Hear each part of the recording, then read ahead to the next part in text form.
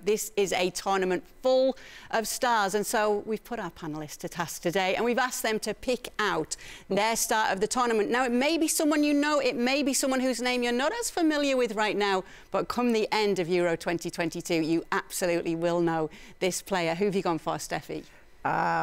It's a German player. Oh, really? But wait. She's a young player. She's really very complete as a player, and it's Lena Sophie Oberdorf, and I swear you will hear from her.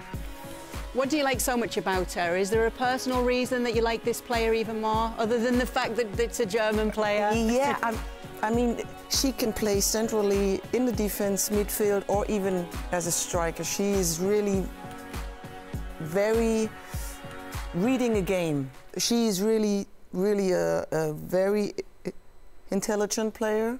Great. Okay, so wonderful.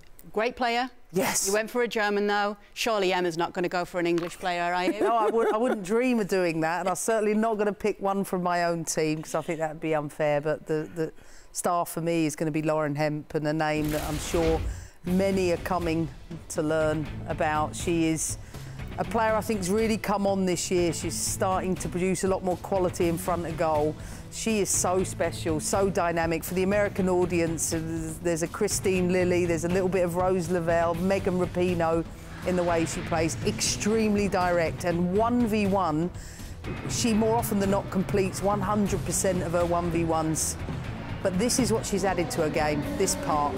I think not just getting in on goals at the back post, she's very good coming on the inside. The only thing for me she has to keep improving is her crossing percentage. It's about 35%, and I think there's room for improvement in that part of the game. Thanks so much for watching ESPN on YouTube, and for more sports highlights and analysis, be sure to download the ESPN app, and for premium content and live streaming, subscribe to ESPN+.